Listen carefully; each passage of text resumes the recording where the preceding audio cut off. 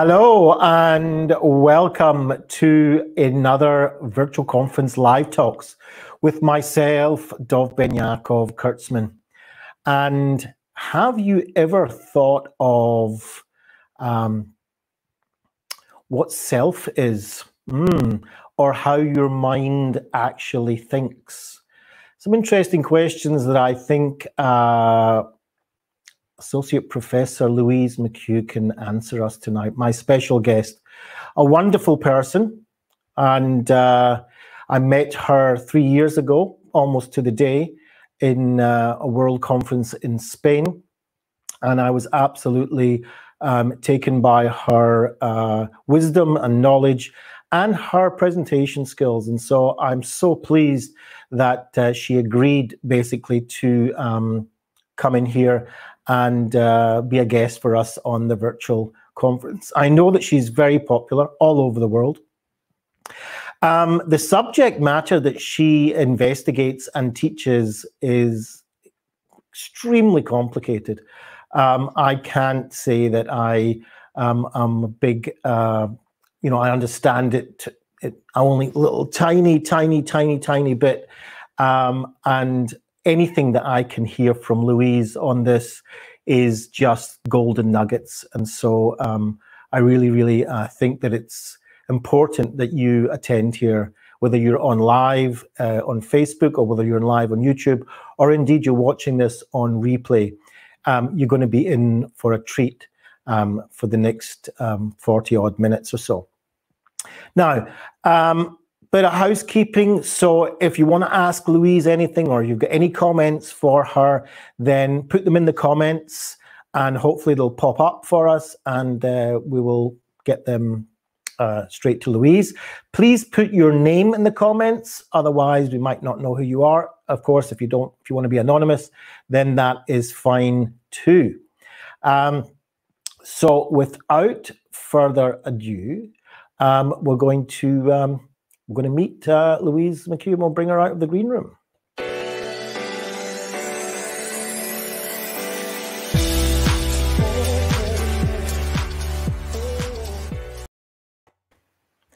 So big welcome to Louise. Thank you very much for joining me tonight.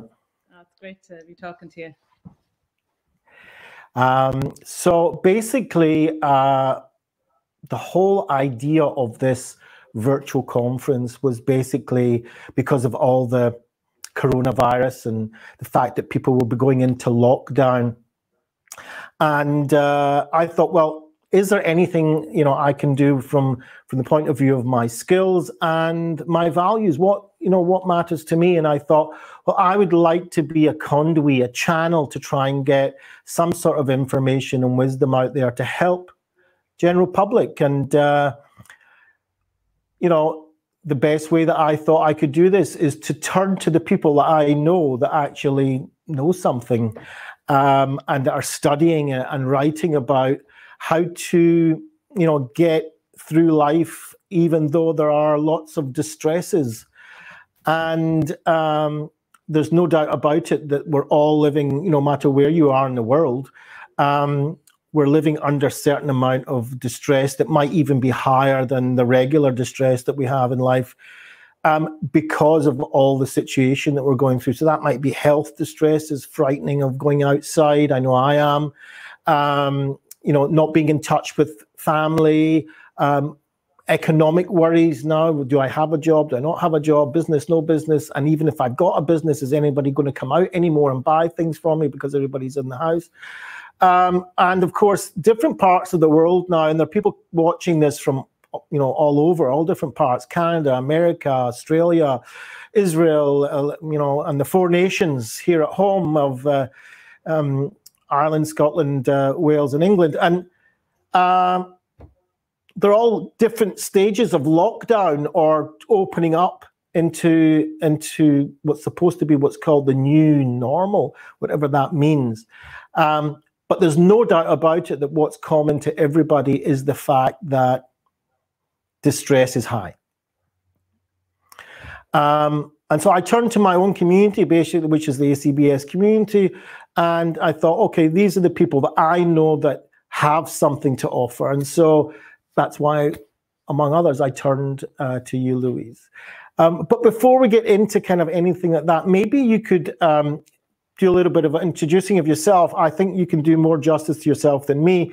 So just give the viewers that, I mean, there's lots of people on here that really know you, but there's probably a lot of people here that have not heard of you. So if you could just give a little bit of introduction on who you are, Louise. Sure. I'm a professor of psychology.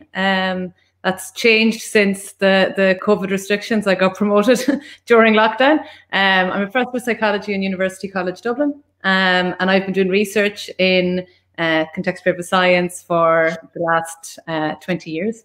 And yeah, so I run a research lab, and I'm an acceptance and commitment trainer, and I'm particularly interested in language or thinking, if you want to think of it that way, and our sense of self, and how we develop a sense of self, and how our sense of self can be challenging for us at times.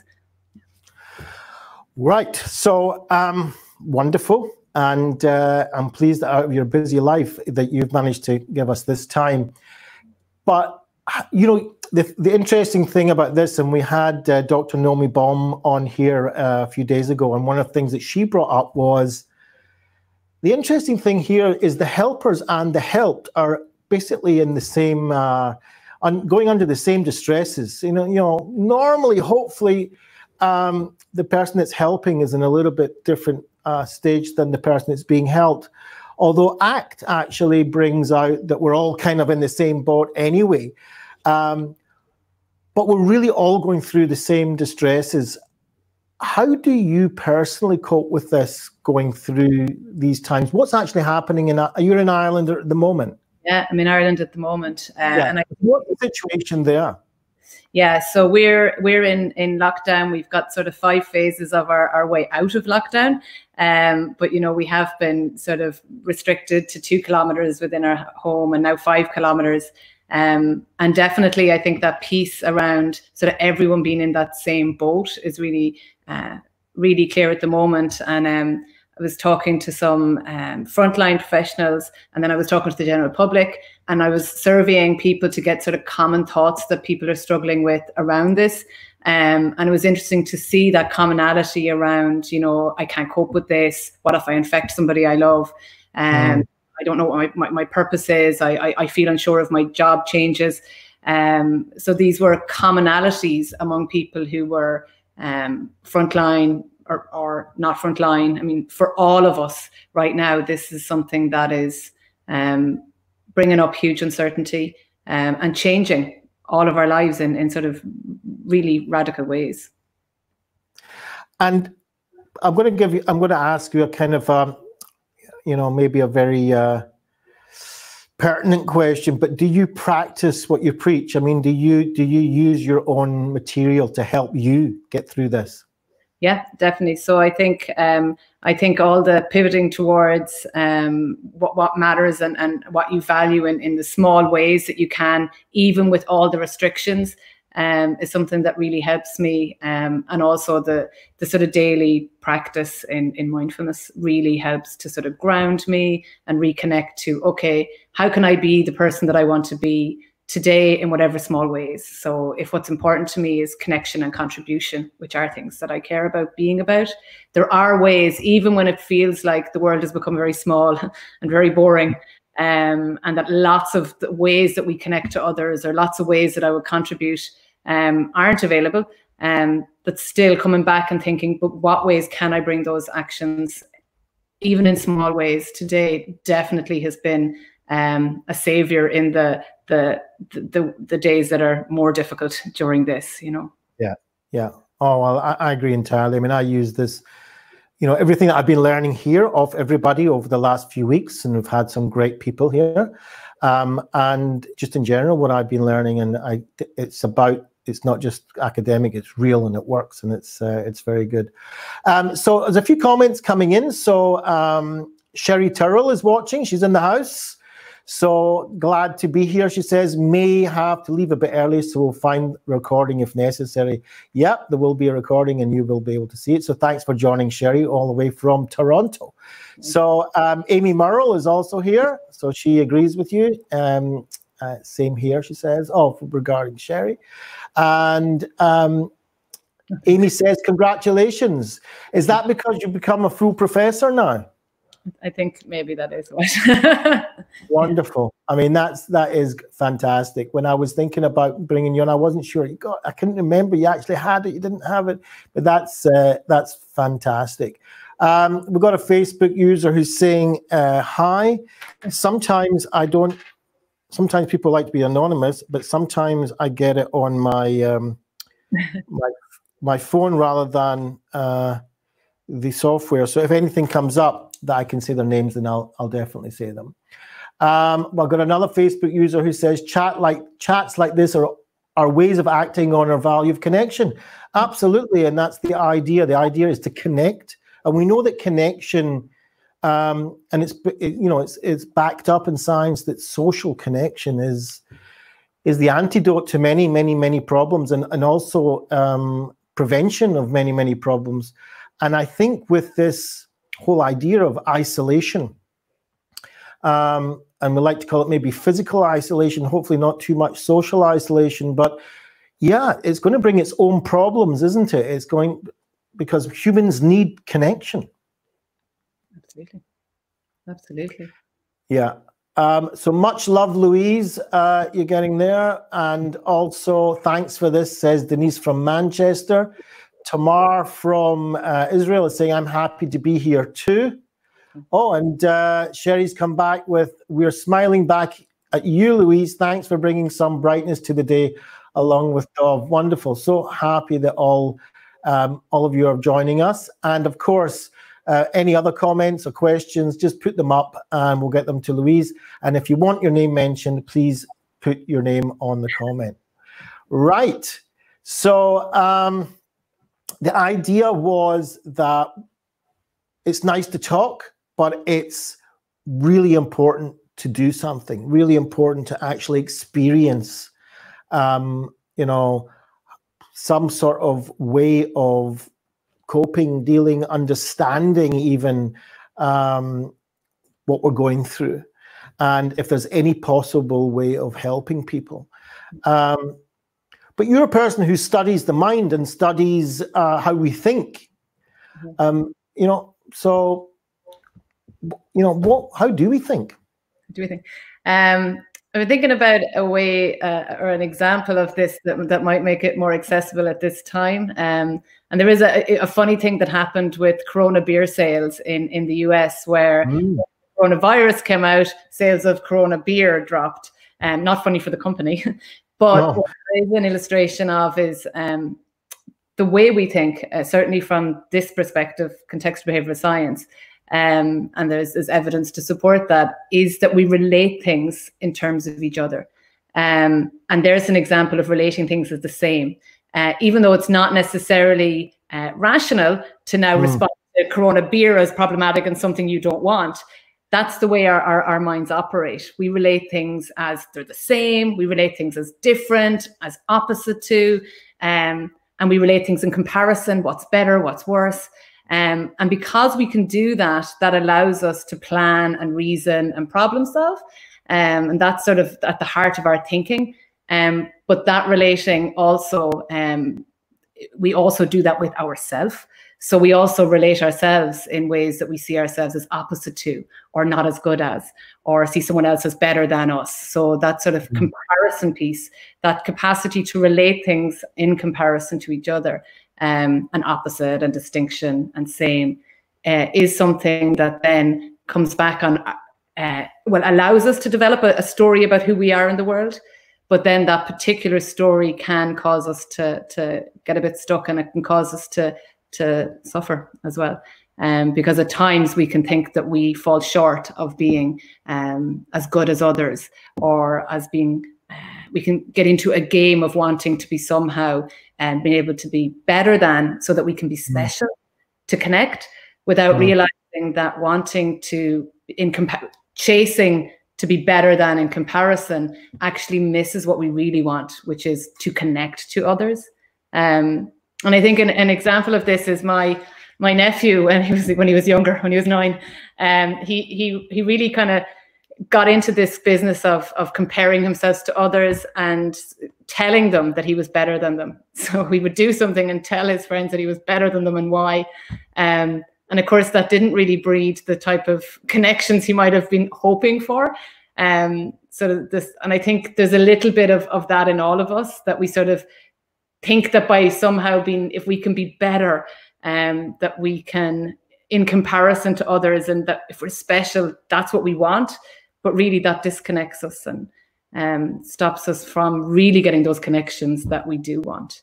So I think, I was going to say, it's really amazing what you're saying, because it's so relevant, I think, to today's lifestyle. And I'm not talking about the lockdown. I'm talking about the social media lifestyle that we have, because first of all, the amount of people that we can compare ourselves to now has, as the new word is, exponentially. Everybody's using that word now, but exponentially exploded. I mean, if you could, when I was growing up, we compared ourselves probably for the people on the street, friends, people in the class. That's all we knew, or in a club, if we were in a football club or something. But now you're comparing yourself to people all over the world, and some people are, live completely different lives than you, have completely different lifestyles, and it might seem much more attractive under their circumstances, but from where I am, and I'll want to be that, and so then there's the whole Instagram kind of thing where I'll try to change the way I look to be even better than I think I am. And I think the ultimate one, I mean, even these are mild compared to those who actually go through operations to change their faces, or get injections of all sorts of materials, not because they actually need it and there's some sort of, been in an accident or something, but because they don't think that they're the way that they want to look, and they should look much better than that. And sometimes you find that it's not exactly, it's very subjective, isn't it? So, sometimes that look that they get, but everybody's becoming to look the same because they all wanted to look with the big lips and the brows and so on. And actually, I was talking to a surgeon who can do these things, and he said, the some of the things that people get done to themselves in order to look better, he knows it, he does it, is actually making them, because they freeze their face a lot of the time, gives it an autistic look in a way. So in some senses, they're actually disconnecting from the society rather than what they're wanting to do is connect. So I find even just in that opening, Louise, it's crucial that we understand this if we're going to have any sort of quality in life, because it can take us down roads if we don't understand it that can be quite distressing, I would say. I think it's the game of comparison. If that's the game that you're in, that trying to be better than and trying to achieve this sort of ideal or this comparison that we can never kind of get to, because if the game is I want to be better, there's a level at which I'm sort of missing a broader sense of my relationship with myself. So any choices that we make are fine, but we don't want our choices to be when we're caught in that comparison game, always wanting to be something more or better, just to be okay or worthy. But I think because we can compare ourselves, because we can relate in comparison, and opposite to and different to, that can start us sort of chasing, thinking it'll be okay when I'm better, rather than sort of connecting to a broader sense of me as it's okay even when I have thoughts that I'm not worthy or not enough. And in fact, because of the way minds work, because we relate things to each other, in terms of each other even, there's no way that all of us won't have times where we don't feel enough. And it's more a case that we want to start to notice that, there's my mind giving me comparisons. You know, it's playing that comparison game rather than getting sucked into thinking I need to do something to prove that I'm better. Just noticing, oh, my mind's just doing what minds do. It's comparing right now, and it's pulling myself into that comparison and making me. Is there an upside to comparing? Oh yeah, you know, in the capacity to actually engage in comparison is really critical to a lot of our ability to problem solve. So, you know, even in you know, as young as kids' maths, you know, they're doing more than, less than, monetary value, and then on up to all problems. So being able to compare, to being able to relate in all these ways is really, really important for us to be able to have high level skills of cognition. So planning, reasoning, as I said, and that's great. But then it's when we stop noticing that, or when we don't notice that comparing is a skill that I can use to plan and reason, and we start to get stuck on thinking we are the way that we set the comparisons. So I'm not as good as that, and start believing that as a fact, rather than noticing, oh, my mind's doing that comparison thing that it does with me right now, rather than in a way of solving a useful problem to be solved. Right. So in regards to ourselves, when we start seeing ourselves as the problem to be solved, and I think Kelly Wilson would say that a lot, that's when we start to get into a bit of a problem, because you know, the comparisons that we can engage in, as you said, are endless. You know, there's always more and more and more people to compare myself. And because our minds are able to just relate things in these ways that are arbitrary, I can actually come up with an ideal me that I'm not living up to being. It doesn't even have to be another person to compare myself. There can be an ideal Louise that's never existed that I can feel that I'm not living up to. So the Louise that's a really good cook, I can feel bad about not being as good as her. And it's infinite, isn't it? I think what's important here is the fact that we don't want to throw the baby out with the bathwater. This is a great skill to have. And as you said, problem solving on the outside. It's just that when we start problem solving ourselves, that's where we start to get into a lot of difficulty with this, because it's kind of infinite, isn't it? We can come up with all sorts of ideas.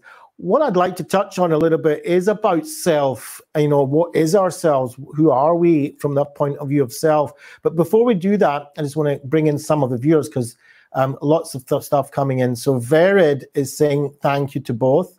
And Naftali says, as an expert in RFT, have you encountered any language traps, in inverted commas, that are prevalent now during this public health crisis that might be good to watch out for? So bringing it home to what's happening now. I think one language trap that is appearing in the media at the moment, and I think it is a place that we can go, because we can relate things as distinct to us, and because we really don't want to relate ourselves to this virus. You know, you can hear things that where we relate the virus to other. So we might say the Chinese virus, and I would say that's a language trap. Where it's comforting to put it as distinct, if you're not Chinese, to put it as distinct to you. But I think we need to be careful in doing that, because that's just, again, that's just language. It makes me feel comfortable for it to be distinct to me. That's just relating. This, all of us, we're all humans, we can all get this. And I have noticed that, and I noticed that relation of distinction that is coming out in the media. And I think we need to be careful with the prejudices that can get set up. At a time of uncertainty, we so much want to you know, our minds try to create division to make us feel safe, but just being cautious of that. And I think another trap that sort of can come up is our roles, and you know, a lot of our roles are changing.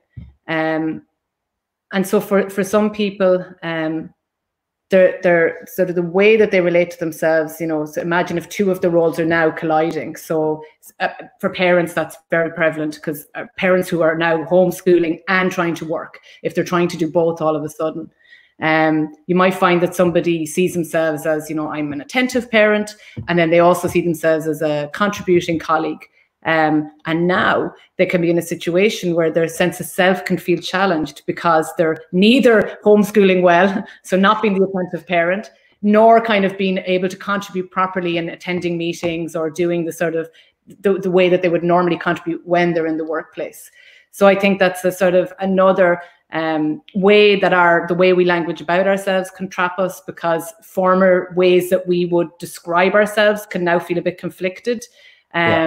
And in that, it's a sense then of trying to come back to being able to see, how can I bring small amounts of these things that I care about, and being an attentive parent and being a contributing colleague, with this broader framework of this is a global pandemic, and it's going to be the same as it was before in terms of how much I can do that. You know, I just came up with the idea that's close to my heart is, you know, is that kind of, you know, social fabric that can go into danger of breaking down because of the prejudices. For instance, just from the point of view of people that are maybe not abiding exactly to the lockdown rules as they're set out. So there's these people that can be named murderers, and they can be named, you know, wanting to ruin the society because they're going around infecting everybody. And then there's us here who are, you know, locked up in our houses and we're protecting. And what I worry about is that, you know, hopefully this will be over one day, but there might be left that kind of residue of, yeah, these are the people and that come from that area that didn't really, you know, they were in the parks, you know, sunbathing during lockdown, and, you know, they're kind of labeled now, you know, antisocial, or all sorts of horrible words that I've seen being used, and, you know, including murderers and whatever. And that is all about language as well, isn't it? I think at times of threat and uncertainty, othering, if you want to call it that, is where, you know, I'm different to you, that group and this group becomes more heightened. So that is something that we want to sort of check in with and notice when we're engaging in that, when we're starting to see ourselves as different to other groups, or trying to blame other groups. You know, in a discerning way, obviously. You know, I think being able to check in with not wanting to overly label or put too much on a group in a way that's just too easy to categorize without fully looking at all of the aspects of what's going on. So just knowing that our minds do that our minds do try to see things as distinct, and checking in with that and seeing, does that align to my values of connection to others? You know. Yeah, thank you for that. And thank you, Naftali, for that brilliant question. And Miri Moore is saying, is the tendency to relate in contradiction to cognitive flexibility? So I think, you know, go on. So when we learn to, you know, when we're learning to relate to the world and symbols and use words in the world, you know, we learn these skills through the natural parent-child naming game, and we get really reinforced for being right in labeling things the way the world wants us to. So, you know, if I say to a child, what's this, and they say a banana, I'll say, no, that's not right. But if they say a glass, I'll be, well done, that's great. And what kind of happens as they're learning to relate in the world, oh, that is a glass, is they also learn that it's good to be right about the way you relate. As that happens, we can get a bit rigid with thinking that when I relate something, that's my position and that's true, and I should be right because it's better if I'm right. So we can get a bit defended and we can get a bit rigid around the way that we relate to the world and ourselves and our beliefs. And I suppose then it's a case that we want, with ACT, we want to acceptance and commitment therapy and training, we want to help people to notice that actually these are just patterns of relating. So that's what we're doing. We're promoting flexibility to, you know, being right isn't what's important. It's more about what matters to you. So I think inherently built into this learning how to relate, to make the word coherent initially and relating coherent, is that we think it's important to be right and coherent in how we relate to the world. Yes, this is a glass, that makes sense. But then we kind of want to pull back from this rigid sense we've made out of the world in the way we're relating, and sort of start to notice, where does the way I've learned to relate to the world help me, and where is it actually hindering me? And that's coming back to being more flexible. So if I relate to the world and think of myself as, well, I've had a repeated number of failures, therefore I'm a failure, that relating is coherent, but it's not in any way useful to me in moving forward in the world, because that's just going to block me and stop me. So yeah, so I think in a sense, the way that we learn to relate in the world, and we don't really teach children to notice this is just relating. We sort of set it up that it's good to be right and relate in certain ways. I think that can be contradictory to the sort of more flexibility that we might want for being healthy. When I was growing up, especially from when I was in primary school and towards the end of primary school, but basically the whole time I was there, I went through a whole lot of, grew up in Glasgow, in a tough part of Glasgow, and there was a lot of bullying going on. And so as it happened until I was 11 and a half and I found my fists, and I'm very proud of it. But until that time, I received the fist on the other end many, many, many times over these years. But I related myself as an outcast, basically, and I related to these people as not just these people that were in my class, but everybody that I came across in the neighborhood were to blame. I kind of painted everybody with the same brush. And growing up and the education I got from my home and so on and so forth, I established for myself a sense of self, a sense of who I was and what I was. Later on, I managed to go through a lot of therapy, and so I managed to change all that. But a sense of self, is that something that we create when we're young and we hold on to it and might be eventually out of date, out of use, and it's not being updated to what I am now? Or is that something completely different? Yeah, so we're constantly asked questions about ourselves, right? I mean, even at the start of this, I would have introduced who am I? And in any situation, an interview, meeting a new person, they're always going to ask us questions about ourselves. Who are you? What do you want? What do you believe? What do you prefer? What do you like? And so we over time and from when we're young, we're asked these questions as well. And we sort of abstract this sense of who we are by learning to talk about I as different to everyone else and the experiences that I have and what I like and don't like. And we create this coherent story about who we are. But some of that story, or if you like, that story can be a bit of an illusion. Because if we get too attached to it as the way I am, it limits us. Because of course, all of those ways in which we describe ourselves, labels, whether it's say impulsive or honest or whatever it might be, any label, if held too tightly, is limiting, because nobody can be any label 100% of the time. As much as I like to describe myself as honest, there are times when I lie. And I don't want it to be that makes me feel not myself or somehow going against myself, because sometimes it's useful. If I arrive late for a staff meeting, it's not particularly sensible if I start giving them an honest answer as to why. So we want to be able. So we learn across time through responding to questions about ourselves and our wants and our desires and wishes, to being able to relate to ourselves in comparison to others. We get this story about who we are, who is Louise McHugh, who is Dov. But then, I suppose, from the acceptance and commitment therapy point of view, we want to help people to notice that there is actually a broader sense of self, that is a stable sense of self, that is different to the story that we get attached to. So there's this broader sense of self that is where I'm the witness of everything that Louise has experienced.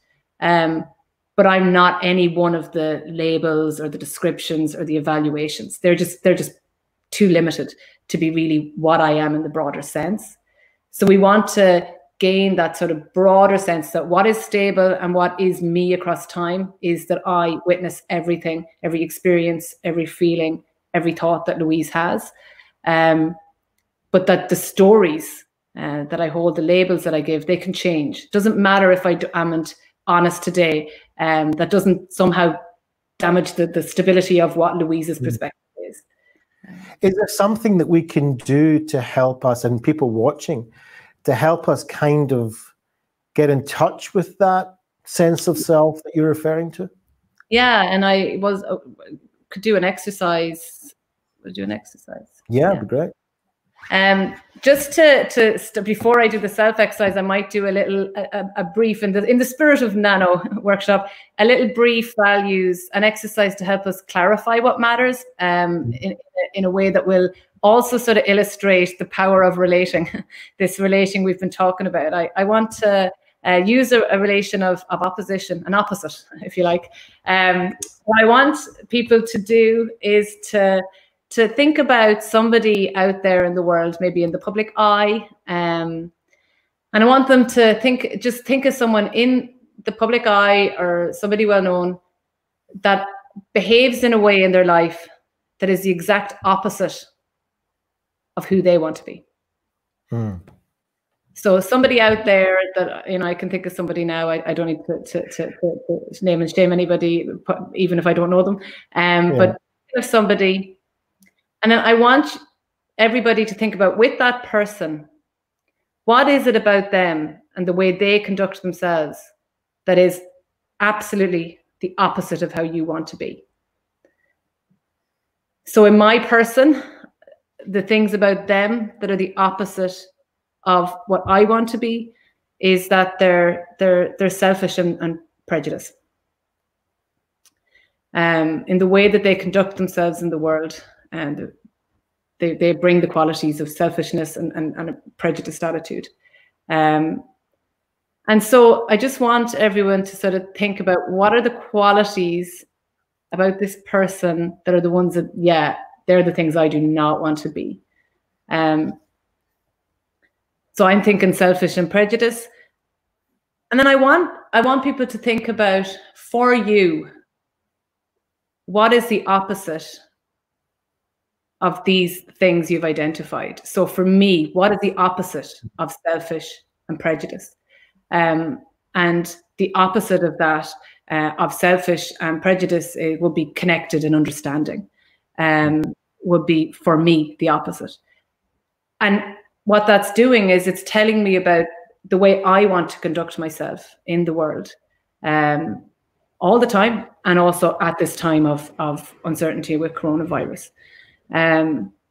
So I want sort of people to having identified those ways they want to be in the world, we've sort of come back to that. But I just want to do an exercise to help connect to this broader sense of self. I think at the moment, I'm going to do it now, but I think at the moment we can feel very stuck and not really notice variability in our experience because we're in Groundhog Day. And it's all the same, and we can get really stuck in a certain, think that it's just one mood or one thought, boring. And I want us to sort of see, or with the challenging thoughts that we might have around ourselves about maybe things like, I'm not being productive enough, I can't cope, or whatever those thoughts are too. I just want to do a little exercise that might help people sort of noticing the variability of experience, that even when we feel it's just this. So what I want you to do is, I'm going to get people to just look away from the screen rather than close their eyes, just because it's nice to look away from a screen. And I want you to notice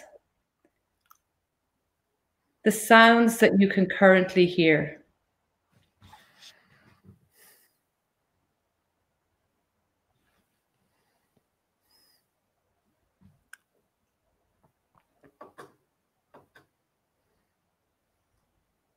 I want you to notice any changes or variations in what you can hear.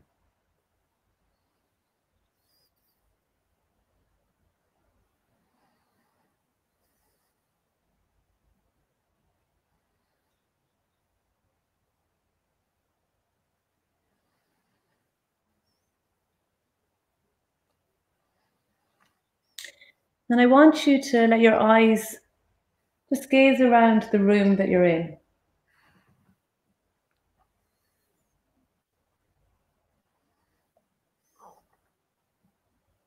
I just want you to notice the different things that you can see.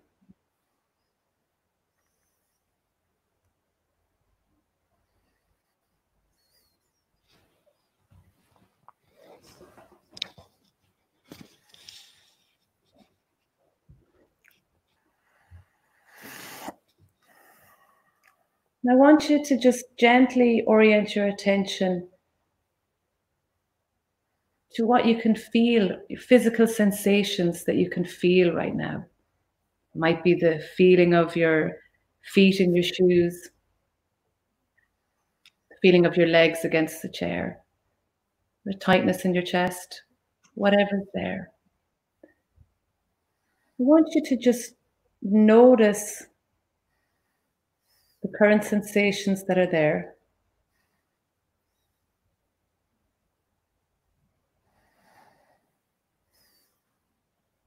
And also noticing any slight variations or changes in those sensations.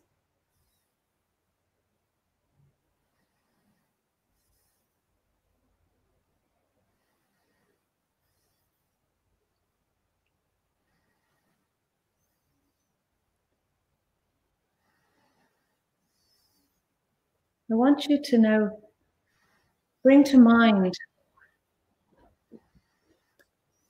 just one way that you describe yourself. As I said, ways I describe myself are impulsive, honest. Just thinking of one way that you describe yourself. There's no right or wrong description.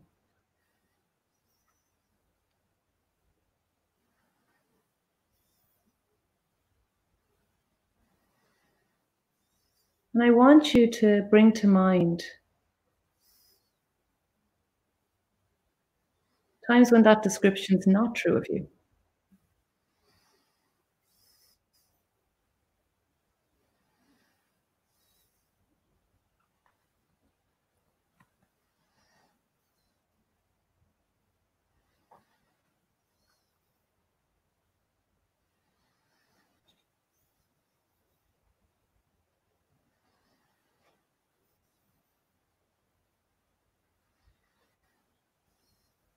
And extending kindness to yourself in noticing that variability.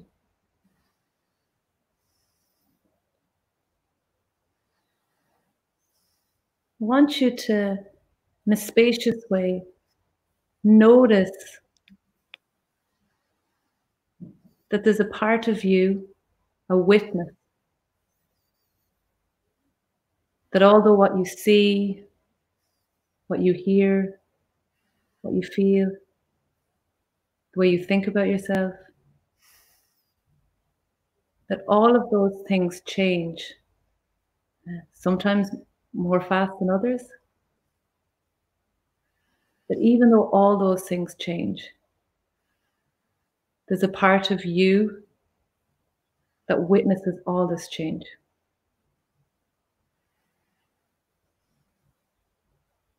And that part of you was here long before coronavirus.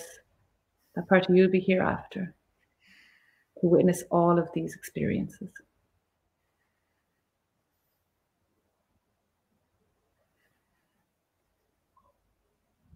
What I invite you to do in noticing that witness that can allow this variability, I want you to connect to those values that you identified. They're the opposite of someone. So for me, that was understanding and connection. And I want you to just bring to mind, what is one small thing that you can do today, this evening, that is about being that person? So for me, being a connected, understanding person. What is one small thing you can do, even with all the variability of feelings, thoughts that will show up, from that place of a witness? What is one thing that you can do that is about moving in a direction that you care about, being the person you want to be?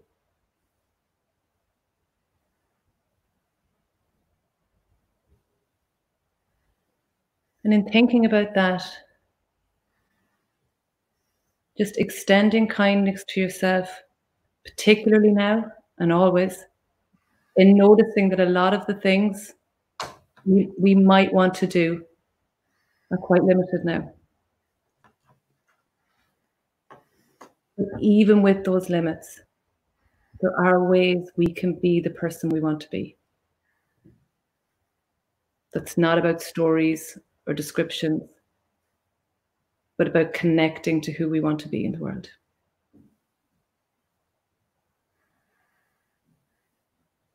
And then just radiating a sense of kindness to yourself. Thank you for bearing with me for that.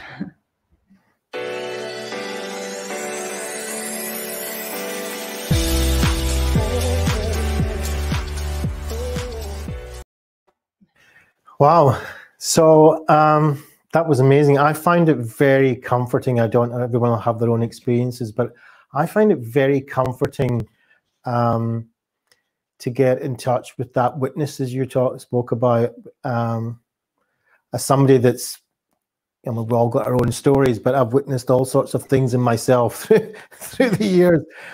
Some of the things I'm not so proud of, and some of the things I am proud of, but getting in touch with that witness and kind of separating myself from these things has a certain comfort that goes with us, because I think even responsibility, we have a lot of responsibility in our lives. It doesn't matter what task we're doing. You're a professor, that's a massive responsibility, or head of an organization, or an employee even, or a parent, or many, many things. Lots of doctors and nurses is watching this just now. So there's a lot of responsibility out there. And sometimes it can be so heavy, because it becomes part of that story. And, oh my goodness, I can't sleep because I've got so much responsibility the next day, and so on and so forth. And I think that just being able to take a little step back, even a tiny step, and say, okay, this is another thing that's happening. But, I don't know how to explain. It's not bigger than this or different than this, but it's detached a little bit from this. I find it personally very comforting. It's the first time I've heard witness being used. I think that's great. I've usually heard observer and things like that, but I actually like the word witness. I think it has that sense of, I can see everything, but it's not me, because witness usually witnesses something that's not part of them. Yeah. So I really appreciate that very much. We've got a few other things, and then a few other questions coming in, and then we can finish off. So Vered says, amazing how a small change in one word can change a whole narrative and perspective. Thank you. Yeah, it is amazing how that works. How we're so really attached to language. I mean, it has such a powerful effect on us that, changing that word, just even using that word witness or observer or whatever, gives us a whole different perspective, and can give us a whole different perspective. And I think we just want to give ourselves that spaciousness from being sucked into the story to just come back to actually what matters to me in this. I'm not that. I can just look at that, and that can be there, and that's absolutely, the fact that I have those thoughts is part of me. That's fine. I don't have to be controlled by thoughts. I can remember. I can come back to, I care about connecting and understanding, and I can do as much of that as I can do in this moment. And we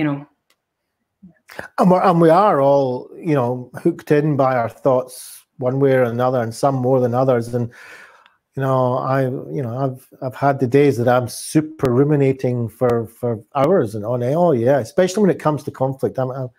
I've been a combat soldier, but I hate conflict. And whenever conflict comes, that's when I've got a tendency to get into rumination mode, and it could last for days if I can't do what you're saying to do. And it's I think all of us have that tendency. Our thoughts can really get us into trouble sometimes. 100%. And I think it's about practicing these sort of skills so we can come back as quickly as we can, or quicker each time. It's never gone, right? Yeah, it's about recovering from it as quickly as you can, bouncing back. Absolutely. Naftali says, not to mention that as I distance the threat via language and attribution, all these rules and regulations about social isolation don't really apply to me. Well, yeah, I mean, there's that as well. There's people that, because of language, this applies, this doesn't apply. You know, I'm part of this group, part of that group. Thank you, Naftali, for that. I think if we come back to the sort of values of you know, connection, then if in my case, connection, it's harder for me to slip into those rules don't apply to me, because that's not really about how I want to be in the world, right? Because that's just my mind letting me off the hook in a way that doesn't really fit my larger values, right? And my value of we are all connected, and I want to connect to, you know, contribution, connect to the rest of the group that I live in to help them, and then getting entangled, if that's the value, getting entangled in, well, this rule doesn't really apply to me, it's harder to get entangled in that.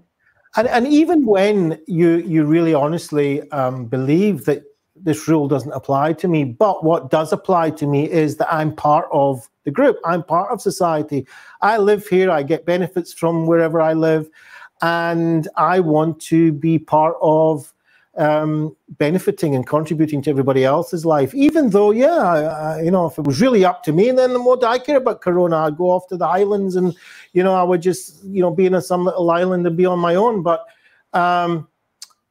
that's not really, you know, my values is I actually want to be part of where I live and help and be helped when I need it.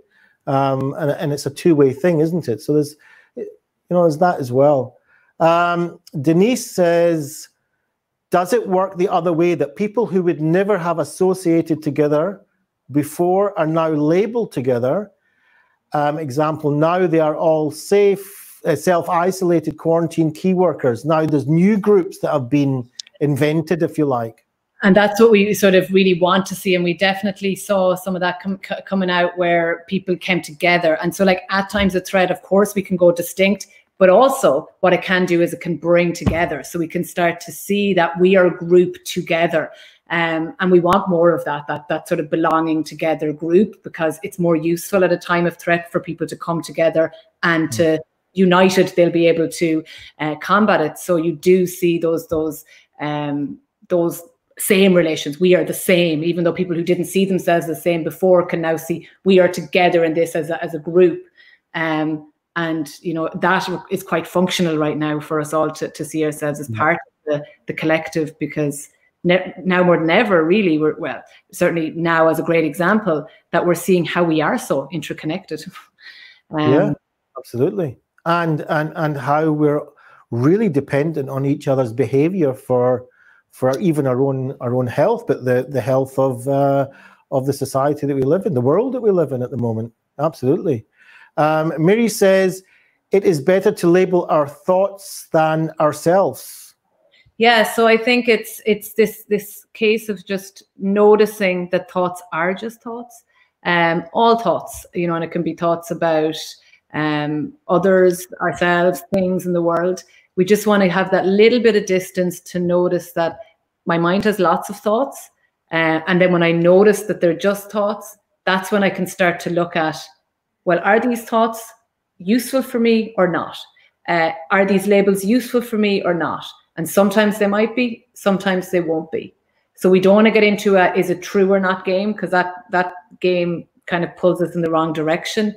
We kind of want to come back and think, does labeling myself like this, is it useful for me or not? Or is this thought I'm having right now, is it a useful thought? Is it bringing me closer to what I care about being? Or is it pulling me in directions that aren't useful? Yeah. So thank you, Mary, for that. What came up in my mind when you were doing that exercise, you know, with the person that might come up in your mind that is behaving in a way that is not in line with my values. And I thought, wow, it's amazing, because if, let's say, I come across a person that I really don't like, well, I can actually, out of that, see the things that are important to me, because I, you know, you can see the opposite there. So I'm thinking, wow, I don't like these things, but these are the things that I do like, which are the opposite of that. So instead of focusing on, oh, I hate that guy or that woman or whatever, that person, because of that, I could actually say, well, you know what, it's kind of bringing out in me these values that I maybe never have thought that was what. And in therapy with our friends, when we're trying to capture, if someone's saying, I just don't know what I care about, an opposite is a good way to come in. You know, so what do you not care about? It could even come back from that. Yeah, because there are a lot of people, and I've met a few of them, and I'm probably one myself at one point, that you kind of, a lot of the time you just go through life because it's busy and you're just doing things, and to actually turn around and say, you know, what do I care about? It's like, that's a big question. But I tend to know what I don't care about. I tend to know what I don't like much easier. And so by sitting down and just saying, okay, this is what I don't like, this is what I really don't care about, this is what I, detest. Out of that, we can actually dig in and see all these diamonds of what really I do care about. I think, I think that's a great way of doing it. Yeah. Another Facebook user says, wow, thank you so much. To allow myself to get in touch with Antidote is very helpful in a compassionate way. Yeah, I mean, getting in touch with myself is, as we see, well, I think it's something that we don't yet. I mean, you differently, but generally speaking, we don't yet deal with enough. We're always dealing with others, but I mean, I've got your books and I find them fascinating, and the idea of just examining ourselves, I think, has a massive benefit. Naftali's come back with, congratulations, Louise, on your promotion, and thank you, wishing you continued success and, of course, health. So thank you, Naftali, for that too. Louise, for me, it's been fascinating. It's been wonderful. It's been a pleasure. It's always a pleasure talking to you. And I hope one day soon that we will have the opportunity of meeting in person again. And it's lovely. Sorry, I didn't hear you. Thank you so much for doing this. It's lovely. I find that I really gravitate towards the sessions that are live in life at the moment, and with people that I know and people, like I really noticed that Dennis Tursh does his live meditation at 12, and you're doing these sessions, and Mark Oliver reads a storybook in the evening, and there's something about seeing people that not just characters on the telly, that I think at the moment is really nourishing me. Yeah, so thank you. In the meantime, Professor Louise McHugh, thank you very much.